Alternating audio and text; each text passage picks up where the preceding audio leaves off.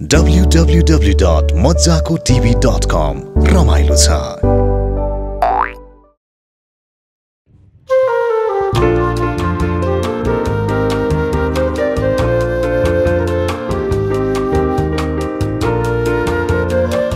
प्रदर्शनको 75 दिन पार गरेको खुसियाली साट्न दीपक दीपा सहित 6akka पञ्जाको टोली जितपुर फेदीमा रहेको मातृ नेपाल अपाङ्ग अन्तर्गत सञ्चालित बाल गृहमा पुग्यो। त्यहाँ रहेका 36 बालबालिकाहरूलाई फिल्म युनिटले जाडोको न्यानो कपडा समेत बाँड्यो।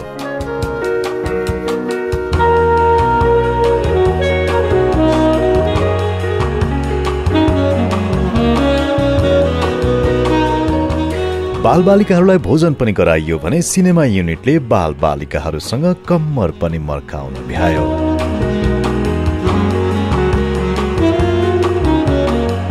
सामाजिक सेवामा लागेर सिनेमाको सफलता सेयर गर्नु आफैमा निकै सराहनीय काम पनि हो।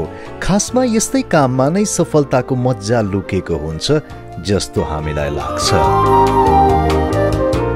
काभ्रेपलाञ्चोक जिल्लाको पनौती स्थित सालमिटार गाविसमा एउटा एम्बुलेन्स दिने, अशक्त कलाकार बुद्धिकृष्ण लामी छानेलाई 50,000, वृद्ध कलाकार भीमबहादुर थापा, जयनन्द चन्द, दुर्घटनामा परि अशक्त भएका कलाकार पवन मैनालीलाई 20,000 दिने अनि मनोकामना मन्दिर र धरानको बुढासुब्बा मन्दिरको जीर्णोद्धारका लागि 25,000 दिने जुन निर्णय चलचित्र युनिटले गरेको छ त्यसका लागि हामी मज्जाको टिभी परिवार चलचित्र 6akka पञ्जा युनिटलाई मुरी धन्यवाद दिन चाहन्छौँ।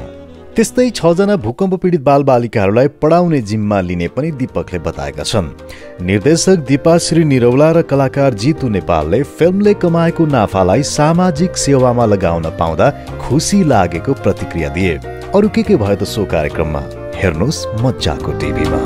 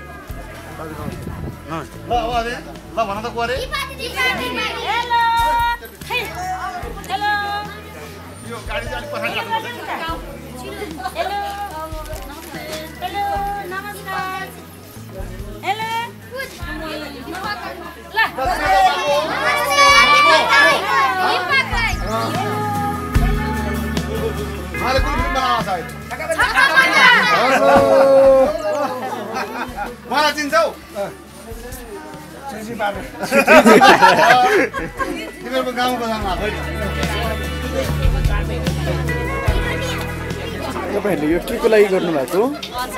अचारको लागि। भर्खर तरकारी पाक्दैछ त। के हो यो गेडागुडी अहिले पकाउने हो? हैन अचार लागि। अरु चाहिँ पकाइसक्नु भयो? अलिअलि पाक्दैछ, पाकिसक्यो। कतिजना पकाउनु भएको छ? कतिजना यहाँ नियमित खाने चाहिँ कतिजना हुनुहुन्छ? 40 जना।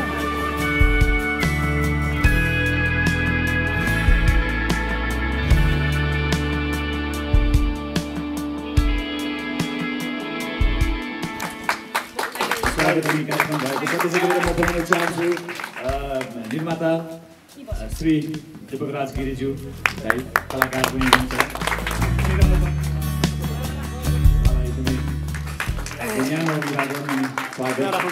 त्यसै गरेर हुनुहुन्छ कलाकार उत्तम केसी दाइलाई पनि म निम्ताउन चाहन्छु।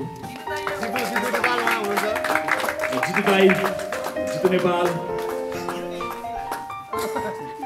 चिया खाँदै हुनुहुन्छ, मुर्गा पनि हुनुहुन्छ, आफै मुर्गा पनि हुनुहुन्छ। यो शब्द आफैमा नराम्रो भने तापनि अलिकति जोस रमाइलो गरेका है।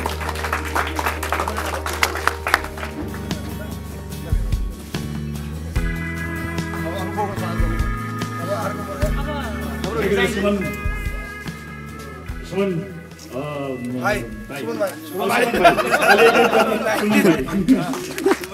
निर्माताको रूपमा पनि हुनुहुन्छ।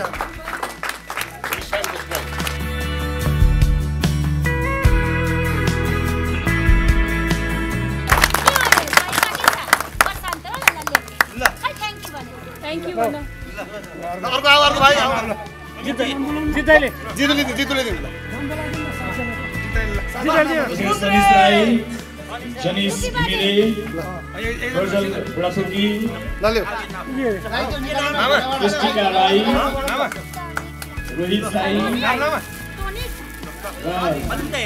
जानु बाबु भाइ यता हेर यसमा चाहिँ एउटा स्वेटर अनि त्यसपछि ट्र्याक सुट छ सुन यताबाट बोलाइदिनु यता जानु है यता हो नानी यता हो यता फर्केर जाऊ यसैगरी हिरालाल खत्री यता फर्केर जाऊ भाइ यता हो नवीन पण्डित देवराज खत्री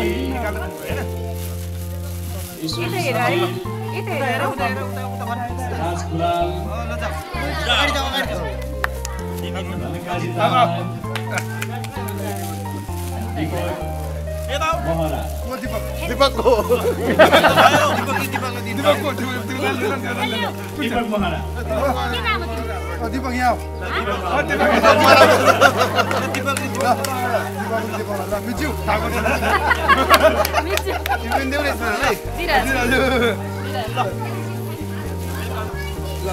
लकी हमाल तामाङ अनिल राउ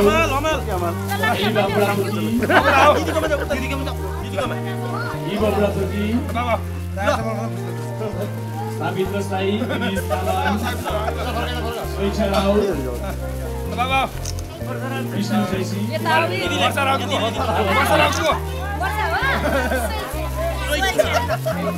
स्वेच्छाले एकदम धेरै राम्रो पढ्नु ल कहाँबाट पर्छ ठुलो सानो के भयो भने साथीमा स्मृति थापा यता पनि आऊ न यता पनि आऊ त यतापट्टि आऊ गोविन्द रोकाया बाबुलाई आऊ भाइ आऊ सुमित श्रेष्ठ भाइ आऊ सुमित श्रेष्ठ हामी एउटा सानो पर्दामा घरको एउटा बैठकमा सीमित थियौँ हुन त हामी धेरै हाम्रो आज परिचय नै म यहाँ आउने बित्तिकै पहिले मुन्द्रे भनेर चिन्नुभयो जितु नेपाल भन्दा त्यो त नाम त मैले टिभीबाटै पाएको नाम हो आज पनि हामीलाई तपाईँ ठुलो पर्दातिर लाग्यो तपाईँहरू अब तपाईँ टिभीलाई माया मार्नु भन्नुहुन्छ त्यस्तो होइन हामी टिभीमै छौँ स्टेजमै छौँ फिल्ममा पनि आयौँ तर पनि एउटा फिल्ममा पनि एउटा बिकाउ फिल्ममा पनि मन पराउने पैसा तिरेर हलसम्म हेर्न आउने एउटा चाहिँ हामीलाई त्यो ठाउँमा पुर्याउनु ठुलो देन दिपकजीको छ यो कुरा हिजो पनि भनियो आज पनि भनिन्छ र भोलि पनि भन्छु र हाम्रो यो सहकार्यता निरन्तरता रहन्छ 75 दिन मनाउन पाइयो त्यो पनि एकदमै सौभाग्यको कुरा हो नेपाली चलचित्र क्षेत्रमा 75 दिन भनेको एकदमै चान्चुने कुरा होइन एकदमै डरलाग्दो कुरा रहेछ 75 दिन मनाउन पाइयो र 75 दिनको दिन पनि हामीले हाम्रो चलचित्र राम्रो चलचित्र बनाउने कोसिस गरेका थियौँ तर राम्रो चलचित्रले होइन यो त हाम्रो चलचित्र भनेर सबैजना दर्शकहरू गएर हलमा यति धेरै मानव सागरहरूले दिनुभयो त्यसकारणले गर्दा यो सबैजनाको चलचित्र हाम्रो चलचित्र भयो त्यसकारणले गर्दा पनि हामीले समाजमा केही काम गरौँ हाम्रो मान्छेहरू जसलाई गाह्रो परेको छ अप्ठ्यारो परेको छ केही सरसहयोग गरौँ भनेर अघि दिपकजीले भनि नै सक्नुभयो हामीले डाटा पनि दिइसक्यौँ के गर्दैछौँ भनेर र हाम्रो चलचित्रलाई हाम्रो मान्छेहरूले राम्रो बनाइदिएको हुनाले हामी सबैजना हाम्रो मान्छेहरूसँग बसेर चाहिँ यो खुसियाली सेयर गर्न चाहन्छौँ र ककटेल डिनर केही रमाइला कुराहरू भन्दा पनि एउटा राम्रो कामको लागि खर्च्यौँ न त भनेर यसरी खर्चिन पुगेका छौँ। अचार त मिठो लाग्छ सदा के को अचार हो यो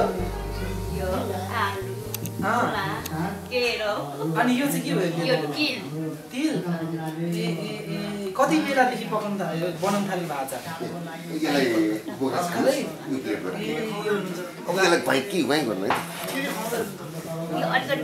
के पाक्यो त किचनमा सबै पाकिसक्यो अब मासु एउटा अलिकति बाँकी छ तपाईँको चाहिँ अचार मात्र बनाउने जिम्मा कति मिठो बास्ना आएको धेरै पकाउनु भएको छ त धेरै बनाउनु भएको छ बच्चाहरू धेरै छ आज मेन भान्जी चाहिँ तपाईँ हो मसला मिलाउने के पकाउनु भएको छ आज आलु काउली अनि अचार भयो अनि त्यहाँबाट खसी मासु अनि कुखुराको मासु यो परिकारहरू दिनेपछि पाक्छ किचनमा किचन कहिले काहीँ पाक्दैन यो सबै यस्तै छ कहिलेकाहीँ पाक्दैन मासु किन चाहिँ दिन मिलाएर खाउनुहुन्छ कि हप्ताको एकचोटि छ के छ मासु यस्तै 4-4 दिनमा खुवाउने गरेको थिएँ अहिले चाहिँ कहीँबाट यस्तै भयो भने मात्रै आजको यो खानकी तपाईँहरूले नि सरसामान किनेर ल्याउनु भएको कि दिपक राईहरूको टिमले ल्याउनु भएको उहाँकै टिमले अनि नपुगा हामीले पनि ल्यायो कतिजना खाँदै हुनुहुन्छ आज यो यो हाम्रो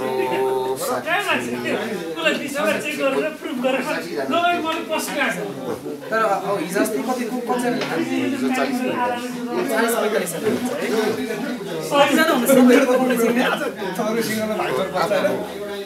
पकाउने कतिजना हुनुहुन्छ सबै मिलेर पकाउनु होइन भनेर यहाँ तपाईँहरूले किचनमा कतिजना छुट्याउनु भएको छ किचनमा जस्तै अहिले चाहिँ कस्तो समस्या छ आर्थिक समस्याले गर्दा आफू मिलेर किनभने मान्छे राखेको छ पहिला उनीहरूलाई स्कुलहरू तलबाट दिन सकिएन कहीँबाट आएन तपाईँ चाहिँ यो के बाल आश्रम होइन आश्रम म छिमेकी हो खास गरी म मदत गर्छु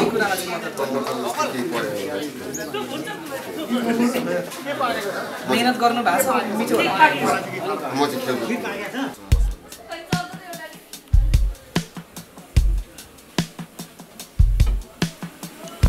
तपाईँ यहीँ बस्नुहुन्छ आज बिदा हो होइन आज यहाँ कार्यक्रम भएर अलिकति ढिलो भएर ए कतिमा पढ्नुहुन्छ म 10मा कुन स्कुल यही सरकारी स्कुल श्रीनागाजु ठेला गाउँ कति वर्ष भयो तपाईँ यो आश्रममा बस्नु 12-13 वर्ष तपाईँको घर कहाँ हो गोर्खा को हुनुहुन्छ घरमा म बच्चामा बाबु हुन्थ्यो आमा हुन्न कसरी यहाँ चाहिँ कसरी आइपुग्नु घरको आफन्त अहिले घर जानुहुन्छ कि जानुहुन्छ अहिलेसम्म जानुहुन्छ आफन्तहरू कोही भेट्न आउनुहुन्छ आफन्तहरू अहिलेसम्म आउनु भएको भनेपछि यहाँ चाहिँ कतिको रमाइलो छ ठिकै रमाइलो छ त्यस्तो लाग्दैन मेरो घरबाट पनि कोही भेट्न आइदियोस् आफन्तहरू भेट्न आइदियोस् तपाईँ आफन्तको चाहिँ कतिको याद छ याद त अहिले छैन यहीँ रमाइलो भइरहेको छ कस्तो छ बस्नलाई मजा छ कतिजना 36 जना हुनुहुन्छ सबभन्दा ठुलो नै तपाईँ हुनुहुन्छ भाइ बहिनीहरू छन् कतिको अलिकति यहाँ बस्दाखेरि रमाइलो सँगसँगै कहिलेकाहीँ झगडा पनि पर्छ झगडा पर्नु पर्छ ठुलो पर्दैन सानो सानो पर्छ खासमा के कुरामा चाहिँ तपाईँहरूको अलिकति चित्त बुझ्दैन तपाईँ के बनाउँदै हुनुहुन्छ कि डढेको यता आउनुहोस् त यता आउनुहोस् त तपाईँको नाम के भन्नुभयो हजुर विवेक कोइराला गोर्खा है घर निवाजी दोषी त्यो उहाँसित के पाकेको रहेछ खिर हजुर होइन किन भाडा मात्र मासको ल धन्यवाद आज स्कुल जानु पाउनु भयो त्यसो भने पाएँ है ल तपाईँको नाम चाहिँ के भन्नुभयो ग्यासमै घर कहाँ हो तपाईँको कहाँ तपाईँ यहीँ आश्रममा बस्नुहुन्छ यहीँ नजिकै तपाईँ चाहिँ किन कति वर्षदेखि त्यस्तो हुनुहुन्छ म यहाँ 14 वर्षदेखि कतिमा पढ्दै हुनुहुन्छ अनि किन बस्नु थाल्नु भएको मेरो बाबा 2 वर्ष हुँदा ब्लड क्यान्सर भएर बिमार थियो अनि त्यसपछि घरमा कोही पनि हुन्थेन अनि मम्मी कसले ल्याइदियो मलाई त्यो थाहा छैन अहिले भनेपछि घरमा जाने आफन्तहरू भेटघाट केही छ त्यस्तो कहिले जान्छु घरमा को हुनुहुन्छ हजुरबा अब यही आश्रममा कतिसम्म पढ्न पाउनुहुन्छ तपाईँले यहाँ एसएलसी त्यस पछाडि के गर्नुहुन्छ त्यस पछाडि जब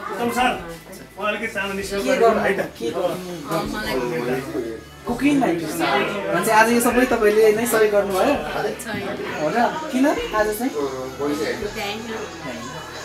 स्कुल त छुट्यो दिनभरि के गरेर बस्नुहुन्छ अलिअलि काम गर्छु अनि पढेर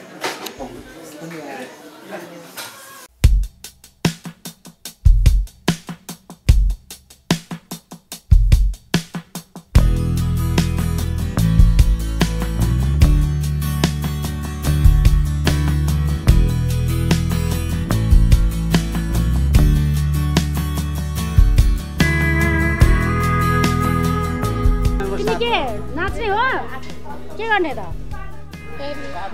मज्जाको टिभी हेर्ने दर्शकहरूलाई स्वागत छ। हामी यति बेला जितपुरको ओसो तपोवनमा रहेको एउटा बाल आश्रममा छौँ। यहाँ अनाथ तथा अपाङ्गता भएका बालबालिकाहरूले आश्रय लिइरहनु भएको छ। यो बाल आश्रममा चाहिँ फिल्म 6akka पञ्जा टिमले सफल प्रदर्शनको सफल 75औं दिन पार गरिसके पछाडि उहाँहरूलाई जाडोको न्यानो कपडा अनि आजको खानपिन सहित अन्य सरसहयोग गर्नुभएको छ।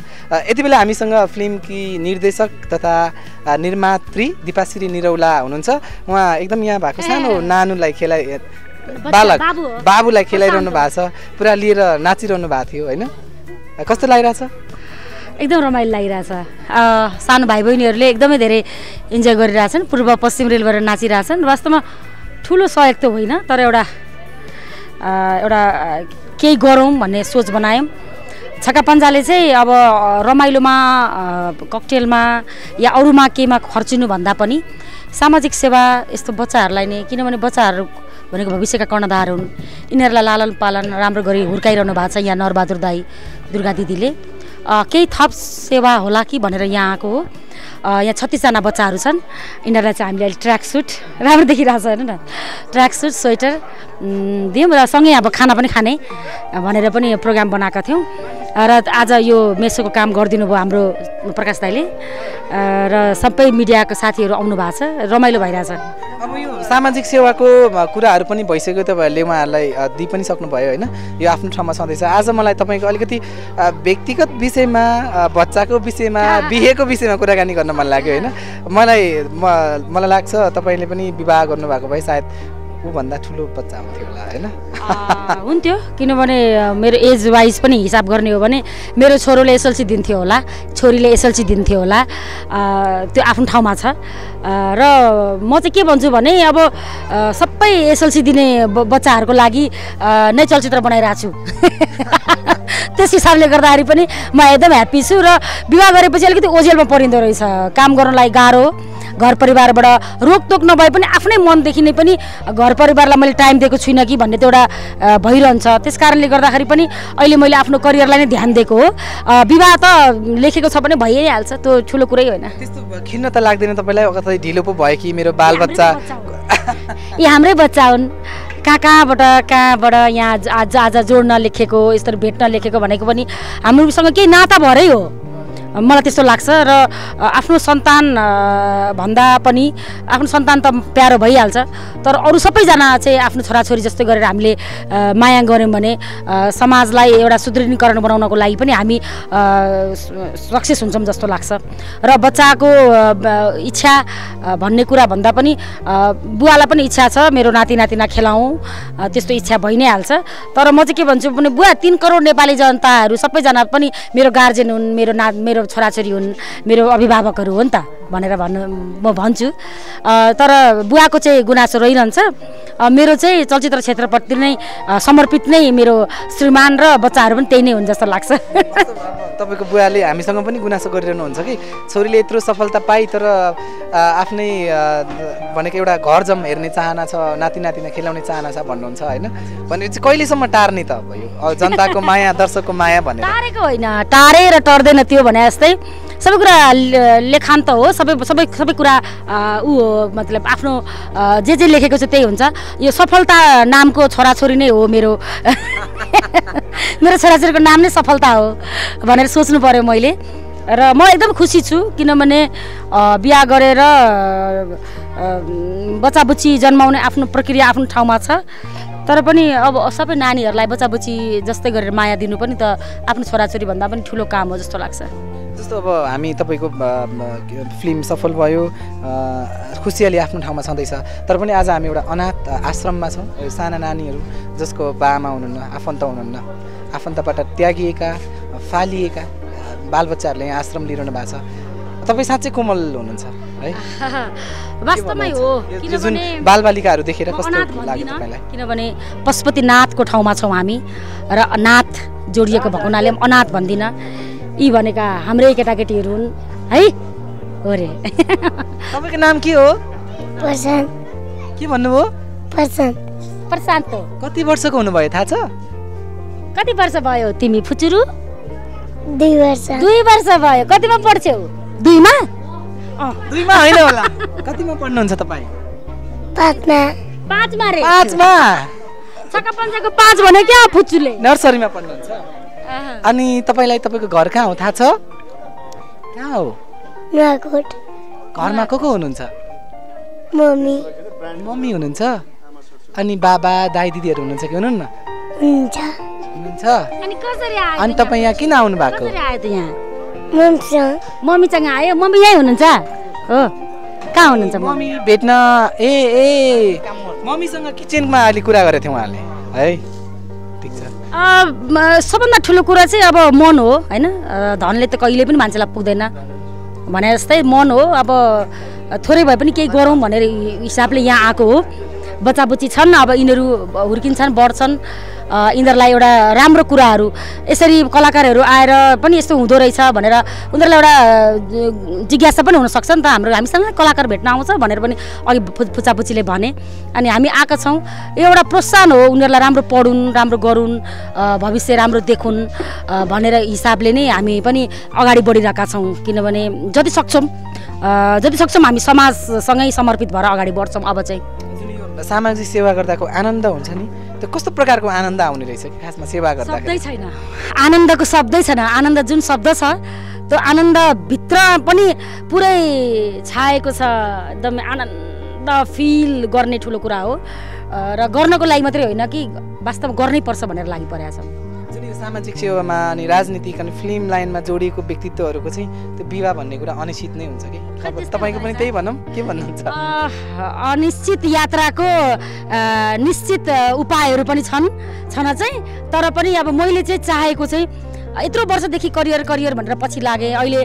करियरको यति राम्रो 75 दिन 6akka Panjaले पुराको छ हाम्रो टिम सक्सेस भएको छ विवाह गरेर हुन त विवाह गरेको मान्छेहरूलाई पनि गाह्रो हुन्छ के टाइम म्यानेज गर्न गाह्रो हुन्छ त्यसकारणले टाइम म्यानेज गर्न र आफूलाई सन्तुलन राख्नको लागि मैले आफ्नो यो क्षेत्र रोजेँ नि त यत्रो वर्षदेखि 25 वर्षदेखि मैले आफ्नो करियर भनेर लागे आज करियरको यो उचाइ प्राप्त गरेको छु र दर्शकलाई श्रोतालाई धन्यवाद दिनुपर्छ मैले लागि परेको क्षेत्रमा आज मलाई यो ठाउँ दिनुभयो यो स्थान दिनुभयो र वास्तवमा विवाह गरेर गएको भए सायद श्रीमानले बुझ्नुहुन्थ्यो होला या कसैले बुझ्थ्यो होला तर पनि समाज हो गाह्रो हुन्थ्यो क्या त्यही भएर पनि मैले चाहिँ विवाह भन्दा पनि यो करियरलाई रोजेर आज यो ठाउँमा पुगाइदिनु भयो एकदमै लामो धैर्यता पछाडि चाहिँ यो सफलता पाउनु भएको होइन तर धैर्य गर्नलाई पनि केही कुराहरू प्रति आशावादी हुनुपर्छ अरे कि जुन सङ्घर्षशील तपाईँको करियरमा के कुरामा चाहिँ आशावादी हुनुहुन्छ तपाईँ म आफ्नो कामप्रति नै आशावादी थिएँ म राम्रो काम गरेर देखाउँछु